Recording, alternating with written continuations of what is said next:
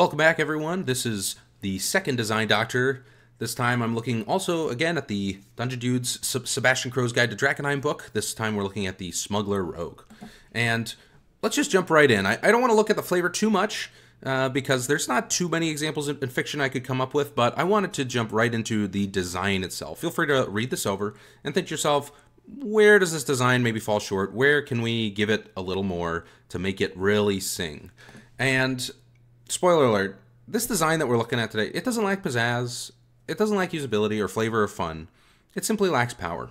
When we went through the Reanimator Apothecary subclass, I pointed out a bunch of examples of where it didn't really build a coherent playstyle, or it could have looked a little better if it had a cooler feature here. And in this case, we're not looking at, oh, this isn't a lack of cool, this isn't like a confused design. It's just a simply weak design, especially for rogues who, between level 3 and level 9, Level 9 is the latest, by far, that any subclass gets their second feature. Rogues have this huge gap through the levels where most of D&D is played. So you really want something really good at 3, and then it's going to be really good at 9. That's what you're hoping for.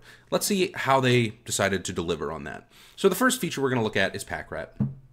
And when you read it, you have a big collection of junk, and you can reach in and pull out something from the Adventuring Gear section of the core rules. And there's also some lines in here where you're not going to get rich off of this or anything like that. They're visibly worthless junk, stuff like that. But once we start comparing it to other features that other subclasses get, it starts to lose its luster. For instance, the minor conjuration of the Conjuration Wizard is a second level feature, so it's getting it earlier. And it doesn't have this restriction of price. It doesn't have the restriction that it has to be in the Adventuring Gear section.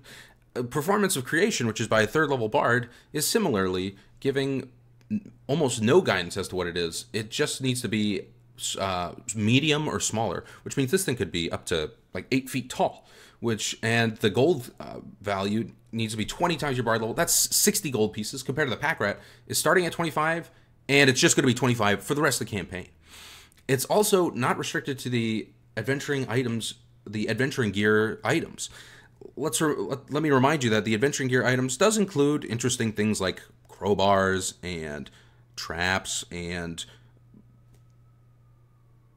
no, that's most of what I'm thinking of.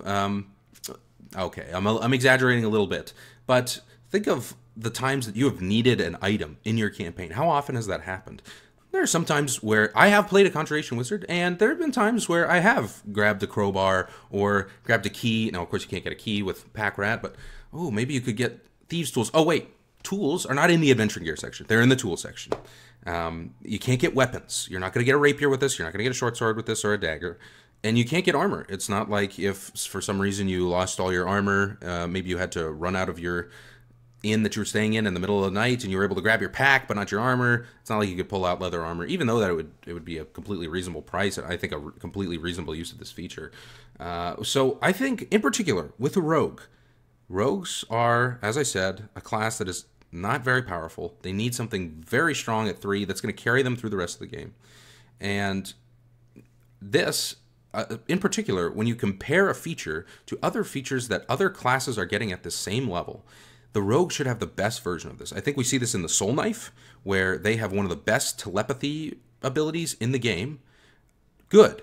That's what a rogue should have. So when I see Pack Rat, I'm like, okay, this is kind of cool, but why the restrictions? We need to do better. That's what I think. Let's also point out that it's only proficiency bonuses uses. Minor Conjuration, you can do it 1,000 times. It doesn't matter. And also, you can do it as part of an action. Okay, I could kind of see that, but it's not like you can't grab Alchemist Fire. That's on the Adventuring Gear of this section, but it's gonna bust your price limit. You can't grab. I guess you could grab ball bearings. Oh, as an attack action, I want to attack with ball bearings. I guess but ball bearings are used an item. It doesn't really make a lot of sense. It would be kind of cool if you got your weapons taken away from you and it's like, oh, I still have my pack, so I reach in and I pull out a knife, a short sword. Cool, but that doesn't work with Pack Rat because it's the Adventuring Gear section. It doesn't include armor and weapons. And This is a pretty narrow ability. Will this come up? Yeah, it'll come up sometimes. But mostly at low levels. And by the time you get to higher levels, it's not going to be nearly as important. And it's not even as good as the Bard version and the Wizard version when those classes themselves are getting so much more. But there's some other things that you get at third level. But unfortunately, these are very weak.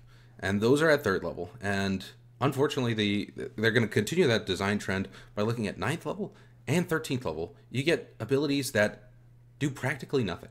So this first ability, Tricks of the Trade, gives you proficiency in Disguise Kit, land vehicles, water vehicles. All proficiencies I would consider pretty neat, niche, not particularly powerful. You get expertise in making checks to smuggle something. Okay, cool.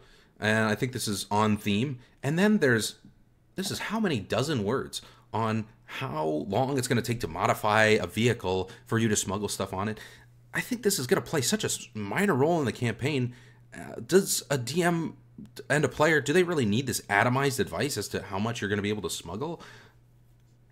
I suppose it could prevent a vindictive DM. Like a vindictive DM is like, oh, even though you're a smuggler, I'm not going to let you smuggle that one chest of stuff on this giant boat.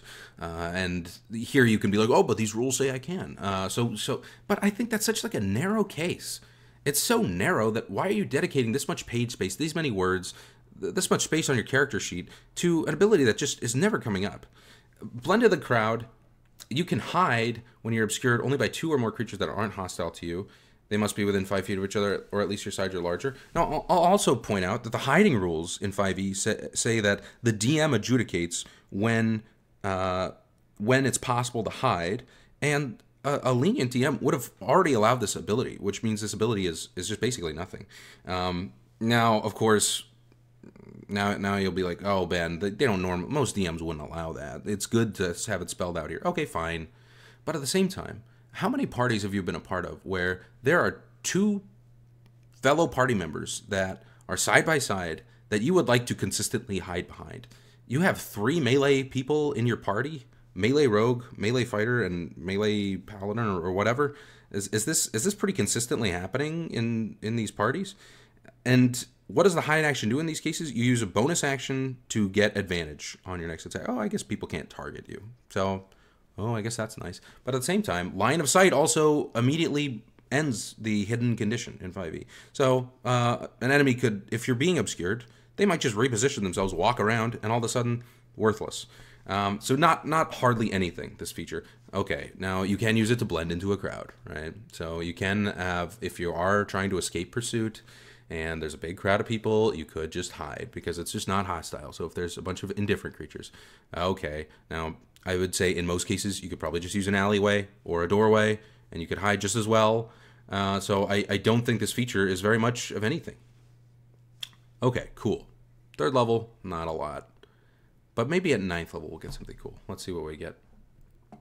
Whenever you move through another creature's space, you are going to get advantage on attack rolls against that creature you move through.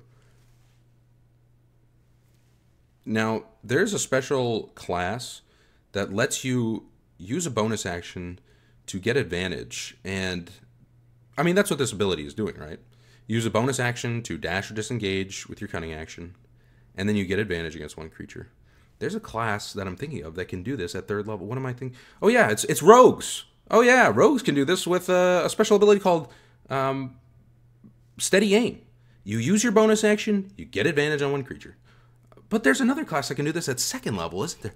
Oh, yeah, it's rogues. Rogues can use their bonus action to hide. Slip past. It's an alright ability for 3rd level. At 9th level, this is just appallingly bad, considering that you are getting the same feature that you had 6 levels ago. Meanwhile, the wizards are getting animate objects, they're getting teleportation circle, they're getting Bigby's hand, and you get to use a bonus action to get advantage 1 time on your turn. Which is something that you've already had for 6 levels, since level 3, for most of the campaign.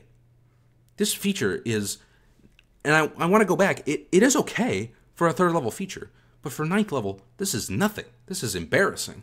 And at 13th level, it's even worse. Somehow this feature is even worse. It's whenever you have disadvantage and hit, you can ignore that disadvantage and still get sneak attack. The Dungeon Dudes have been playing a 5-year-long campaign. 5-year-long campaign. And one of the players there is a 15th level rogue. I don't know if there's any super fans out there who have been calculating all the odds, but how many times has he scored a hit while he had disadvantage, and he was like, dang, I could have used sneak attack, but I had disadvantage. How many times has that happened in the whole campaign? Now, of course, not 5 years. The campaign's been going for 5 years, but his character's only been around, what, 2.5 years? Okay, 2.5 years. In the past 2.5 years, how many times has this come up? Once? Twice? Never? I think it's somewhere to the tune of once, twice, or never. I've watched every episode of the show, and as far as I can tell, it's about once, twice, or never. And you're getting this at 13th level, when spellcasters are getting Force Cage, Simulacrum, Teleport, Plane Shift. Hey guys, welcome to 13th level. Let's go to the Plane of Fire. Sounds fun. Let's do it. Rogue, can you help us out? And he's like, yeah, whenever I have disadvantage, I could still get my sneak attack. Neato. So let me, this is also at 13th level. So let's say you play for what, 20 more sessions? This happens once, twice in those 20 sessions? 3 times? Now let's say for some reason that this happens a lot. This is somehow happening a lot, where you're still hitting and you had disadvantage, so you couldn't get sneak attack, but thanks to this ability, each time it's like, what, 20 damage? So in effect, like once per day, or once per 3 sessions, you're getting 20 damage. Meanwhile, fighters get Indomitable, where they can re-roll a failed save, and that's like one of the worst features at 9th level. And once you compare that, you're like, oh, fighters can re-roll a save every single day, potentially turning that into a success. Compare that to a rogue's, you get 20 extra damage that you normally would get, but for some reason you were gonna not get it this turn, and so now you are gonna get it. You're gonna get that like once every, I don't know, 3 sessions, 5 sessions, 10 sessions. Neato, 20 damage, love it. This is finally at 17th level, you finally get something good, right? And what is it? It's a Ring of Spell Storing. That's basically what it is. It also works with spell scrolls, but it's basically a Ring of Spell Storing. 17th level. In this 5-year-long campaign, one of their characters got a Ring of Spell Storing at 5th level. And that was not a subclass feature. They just got it. They got all their subclass features, and they got a Ring of Spell Storing at 5th level. And the Ring of Spell Storing had Wall of Force in it.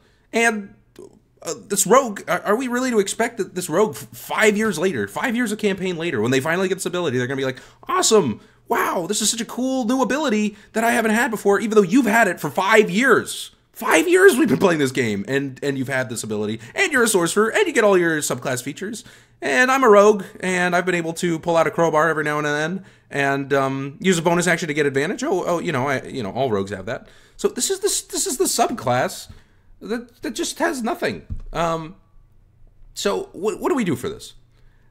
Just throw in more. The 9th level feature, totally fine at 3rd level. So let's pack it all into 3rd level. So the first thing we're going to do, if I was going to rework this, pack rat, we're going to lift all those restrictions about gold cost or being in the adventuring group, adventuring gear section. So if you want to pull out alchemist tools, just let the rogue have some alchemist tools. Why not? Why not? If we want the rogue to pull out, let rogue can pull out, I don't know, a 5-pound bag of flour. Cool. Sounds cool. Rogue can pull out a jar full of pickled eggs. Why not? Rogue can pull out a sock with a brick in it. Oh, awesome. And also, just throw this in. This is just a little flavor feature that's going to reinforce your playstyle. You can wield, you're proficient in improvised weapons. They gain the finesse property while you wield them. Great. Now I'm going to pull out a sock with a brick in it, and I'm going to hit people with that, and I'm going to get my sneak attack. This is just like a cool feature that is ultimately a flavor feature, but it's building the playstyle, building the character that you want to play. Is exactly what I want from this feature. And then Slick, we're just going to combine all those lengthy words, and we're just going to cut them all down. So we can still get these proficiencies. When we get smuggle, we get expertise, we can hide. This is this hide, blend into the crowd. And this is the 9th level feature right here. You have advantage. So at 3rd level, this is fine. And like I said, I did go a little hard on ninth level, but that's because it is at ninth level. At third level, this is cool. And using a bonus action to get advantage, this is perfect for a rogue subclass. And it's also going to build a playstyle. This is a rogue that behaves differently than any other rogues. You're going to use a bonus action, and instead of not moving, you are going to move. And you're going to walk through an opponent's space. And that's cool. Players are going to like that. It's going to change up the battlefield more. It's just going to be cool. And this is what I would expect at third level. So now, what do we get at ninth level? Take the 17th level thing and put it at ninth level. It's totally fair at this level. Getting a Ring of Spell Storing at ninth level is actually an appropriate level to get a rare magic item. This is normal and good. And it's just the same feature, just at ninth level. Looks good. At 13th level, you could even give something... I've buffed this just barely, but you could give something a lot more substantial here, and it would still be looking good. And in this case, I said, if you ever have a disadvantage, you can ignore all instances of disadvantage and give yourself advantage on that attack. That's going to protect your sneak attack in the same exact way, and it's actually going to be a reasonable boost. And if you also want to do like a trick shot where you're like, I want to close my eyes, give myself disadvantage, and then use this ability to give myself advantage, fun, cool. Like that feels like a smuggler type of thing to do. Oftentimes maybe the smuggler kind of points to Han Solo, but I kind of think of Luke, where he turns off the aiming assist and he uses the Force, looking inside himself. I think that's fun and cool, and like that's exactly what this subclass ability should be doing. Even this is still weak, right? It's 13th level rogue. Come on, but I didn't want to stray too far from the original design when giving this critique. And at 17th level, you need something good. So I thought something that really fits within the existing design, the thematics of it is, imagine you've been putting stuff in this bag all this time, including all that magic stuff. Hey, maybe all this magic is rubbed off on it. So if you want to just reach in and grab a uncommon or rare item, just do that once per day. And all of a sudden now this is a real toolbox rogue where you could pull out, wand of fireballs. Now, of course, you don't want the party to suddenly be showered in magic items, so the item will crumble to dust in 1 hour. If it has charges, it starts with half the normal charges, so 3 charge fireball instead of 7 charge fireball.